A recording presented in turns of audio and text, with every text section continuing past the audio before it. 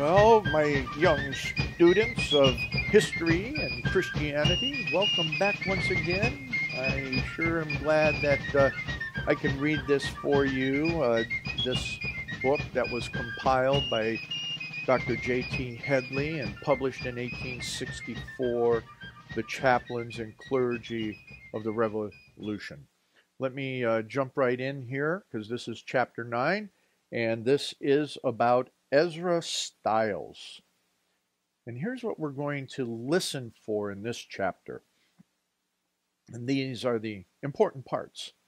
His prophecy respecting the colonies in 1760. President of Yale College. Chancellor Kent's eulogy of him. His patriotism. Keeps a diary of revolutionary events. His death. I just before we get in, I do have to make a commentary. As you know, I always have to say something. Is that what happened to Yale College? What happened to Harvard? What happened to Princeton? What happened to all of these places where we had such phenomenal men? And what happened to the so-called Christian colleges today? Your parents, children, I hope, will work with you and choose extremely wisely to find a place that is solid in biblical truth and solid in patriotism, because that's what we need. That's what we need while we live on this earth and we are subjects to the King of Kings, Jesus, as he said to pray in Our Father, that the kingdom come, his will be done, the Father's will be done on earth as it is in heaven, and that Jesus is the King of heaven and earth. So, you know what? That's something we got to pay attention to, and hopefully your parents can find a place to educate you where the King is the King of heaven and earth.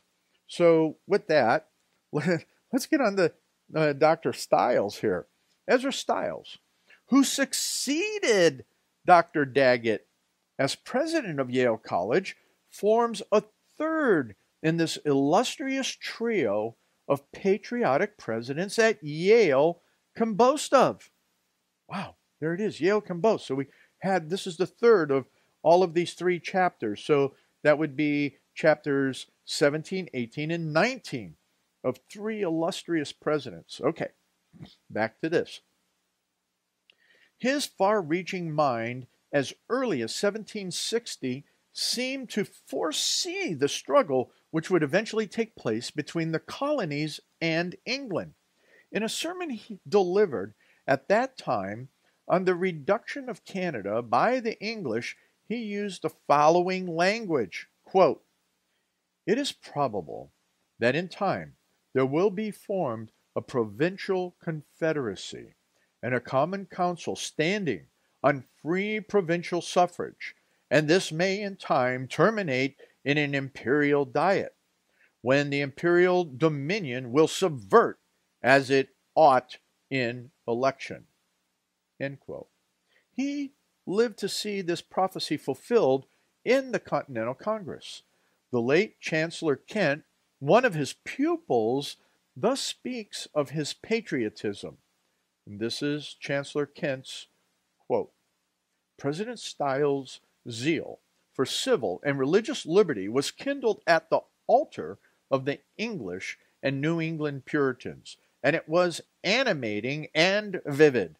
A more constant and devoted friend to the revolution and independence of the country never existed. He had anticipated it as early as 1760, and his whole soul was enlisted in every measure which led on gradually to the formation and establishment of the American Union. The frequent appeal which he was accustomed to make to the heads and hearts of his pupils concerning the slippery path of youth, the grave duties of life, the responsibilities of men, and the perils and hopes and honors and destiny of our country will never be forgotten by those who heard them, and especially when he came to touch as often did with a master's hand and prophet's fire on the bright vision of the future prosperity and splendor of the United States. End quote. Ezra Stiles was born at North Haven, Connecticut, December 10th, 1727, and died in 1795, and hence had already reached his 70. He kept a voluminous diary during the Revolution, which is still preserved in manuscript in the library of Yale College, and contains many useful and interesting facts connected with those times. The end of the chapter. So, I have to tell you, and those that are listening, is that I went to Yale's library, and it is a fact that his writings are still there. They're archived. And I started to read them, and oh my goodness gracious, my children, the modern historians lie to us. The modern Christian historians lie to us. So I can understand why the modern churches are so confused the way they are, because we are deceived even within our own pulpits.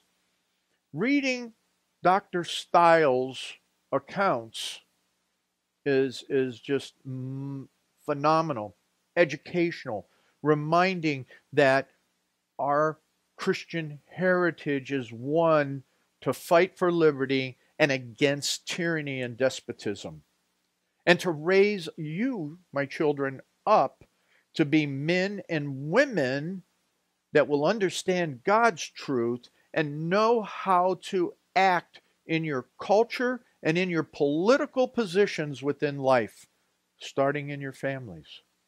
So I would encourage everyone out there to go look up Dr. Stiles and some of his writings about the Revolution, and I think it's time we get our heads back on straight.